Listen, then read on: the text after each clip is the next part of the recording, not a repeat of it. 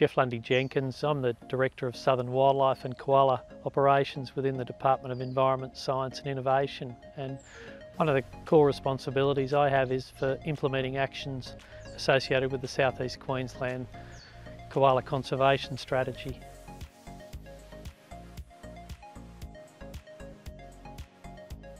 One of the key projects we've been doing over the last 4 years is a collaboration with Griffith University, the School of Social Marketing, and that's involved significant community engagement and co-design programs, and has also involved hosting community events. And today we're over on Minjerribah, where there's a Koala Forum planned, which brings the community together, but also brings experts involved in koala-related work to share that information, share that knowledge as a way of both educating the community, but also in engaging and supporting the community to participate in koala conservation activities.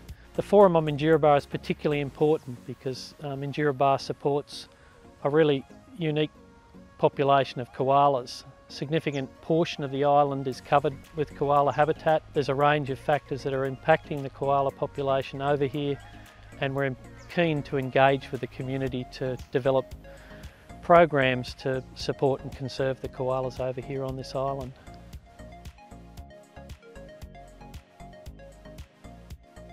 We've actually got a Koala First Nations action plan, and it's really significant step in the implementation of koala conservation activities to engage with traditional owners and First Nations people to get them both to share their information and knowledge around koalas, but also to look at building partnerships in terms of working on country to implement actions and build capacity to support the conservation effort.